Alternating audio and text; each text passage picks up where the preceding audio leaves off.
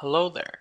In this short tutorial, I will show you how to add breaks to your Word document on Microsoft Word for Mac 2011 as a part of Thesis formatting.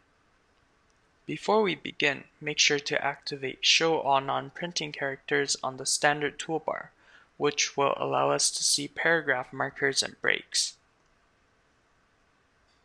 A page break is used to denote the end of a page and is useful for keeping headings attached to the text.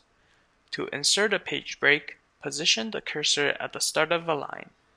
Open the Insert menu, click Break, and click Page Break. Notice that the line becomes the first line of the very next page. A section break behaves the same way, except it is used to denote the end of a chapter or to change page orientation. Once again, move the cursor to the start of the next chapter and open Insert, click Break, and click Section Break. Notice that there are other kinds of section breaks, but we will only use the one that says Next Page. Sometimes you may want to change the orientation of a few pages from portrait to landscape.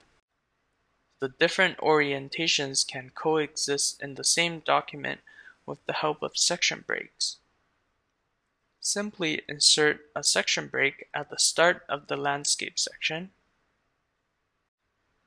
and another towards the end.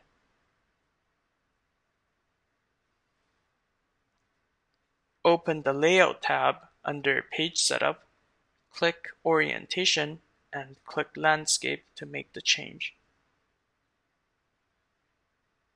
Using page breaks in place of a section break and vice versa may produce unexpected results, so be familiar with their usage.